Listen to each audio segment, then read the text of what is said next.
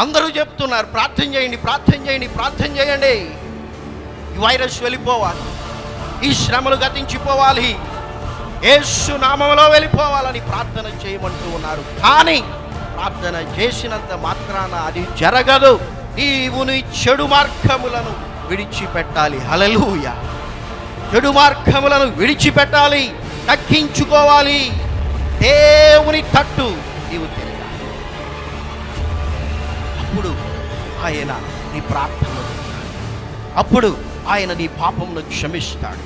అప్పుడు ఆయన నీ దేశాన్ని స్వస్థపరుస్తాడు. ఆయన తట్టు మనము తిరగాలి.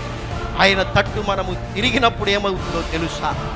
చెడు మార్గములను మనము విడిచిపెట్టేటువంటి అవకాశము దొరుకుతుంది. లేకపోతే ఈ లోకములో ఉన్నదంతా కూడా శరీరాశ, నేత్రాశ, జీవపు ఢమమే. కనుక నీవు ఆయన తట్టు తిరగకపోతే నీ జీవితంలో ఎప్పటికీ నీ చెడు కార్యములను నీవు విడిచిపెట్టలేవు.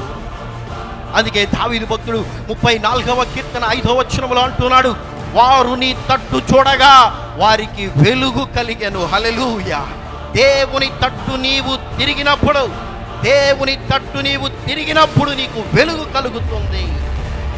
వెలుగు కలిగినప్పుడే నీవు ఎంత ఘోరమైనటువంటి స్థితిలో ఉన్నావో నీకు తెలుస్తుంది. వెలుగు నీకు కలుగకపోతే నీ బ్రతుకు ఎంత చీకటిలో, ఎంత ఘోరమైనటువంటి, ఎంత హీనమైనటువంటి, ఎంత దిక్కు మాలినటువంటి స్థితిలో ఉన్నదో నీకు తెలీదు. ఎందుకంటే వెలుగులే చీకటిలో గుడ్డివాడివి కాబట్టి, గుడ్డి దానివి కాబట్టి భ్రమపడుతూ ఉన్నావు. ఈ కరోనా వైరస్ వెళ్ళిపోవాలని, ఈ తెగులు వెళ్ళిపోవాలని, ఈ శ్రమ గతించిపోవాలని, ఈ యుద్ధాలు ఆగిపోవాలని కేవలం ప్రార్థన చేస్తూ నీవు ఏదో చేస్తూ ఉన్నావు అని భ్రమపడుతూ ఉన్నావు. అయితే వెలుగు కలిగినప్పుడు నీ బ్రతుకు ఎంత నీచమైనటువంటిదో నీకు తెలుస్తుంది. అప్పుడు నీవు నీ చెడు కార్యములను విడిచిపెట్టగలుగుతావు. దేవుని వెలుగులో నీ జీవితాన్ని నీవు సరి చూసుకోకుండా ఏదో నామకే వాస్తవికి ప్రార్థనలు చేస్తూ ఉంటే నీవు దుష్కార్యము చేసేటువంటి వ్యక్తిగా ఉన్నావు. అందుకే వెలుగును ప్రేమించడం లేదు. వెలుగును ప్రేమించేటువంటి వ్యక్తివైతే, వెలుగు దగ్గరికి వచ్చే వ్యక్తివైతే నీ బ్రతుకును వాక్యపు వెలుగులో సరి చేసుకుంటావు. అయితే నీవు నీ బ్రతుకును సరి చేసుకోవడానికి ఇష్టపడడం లేదు. కేవలం ప్రార్థన అంతే.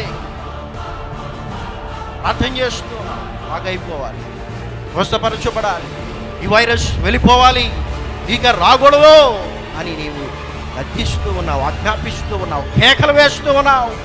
అయితే నీవు దేవుని తట్టు తిరగాలి.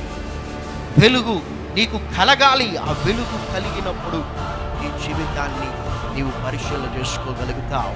ఈ యొక్క కరోనా వైరస్కి ఆ పేరు ఎందుకు పెట్టారో తెలుసా?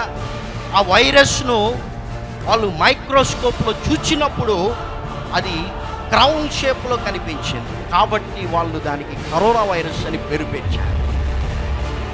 ఒకవేళ వారు ఆ వైరస్ను మైక్రోస్కోప్లో పెట్టి చూడకుండా ఉంటే ఒకవేళ అరోనానో, కరోనానో, లేకపోతే డరోనానో అని పెట్టించారు. నీ బ్రతుకు కూడా అంతే. దేవుని వాక్యపు వెలుగులో చూచుకొనకపోతే నీకు ఇష్టం వచ్చినట్లుగా నీవు బ్రతుకుతూనే ఉంటావు.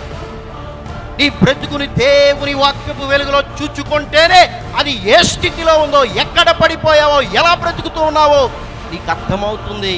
అందుకే దేవుడు ఆయన ప్రకటన గ్రంథంలో లవోదికీయ సంఘముతో అంటూ ఉన్నాడు, నీ బ్రతుకు ఎలాంటిదో నేను చూస్తూ ఉన్నాను, నాకు కనిపిస్తుంది. అయితే నీకు కనిపించడం లేదు. వాక్యపు వెలుగులో మన జీవితములను మనము చూచుకుంటేనే మనము చెడు మార్గములను విడిచిపెట్టుకోగలుగుతాం.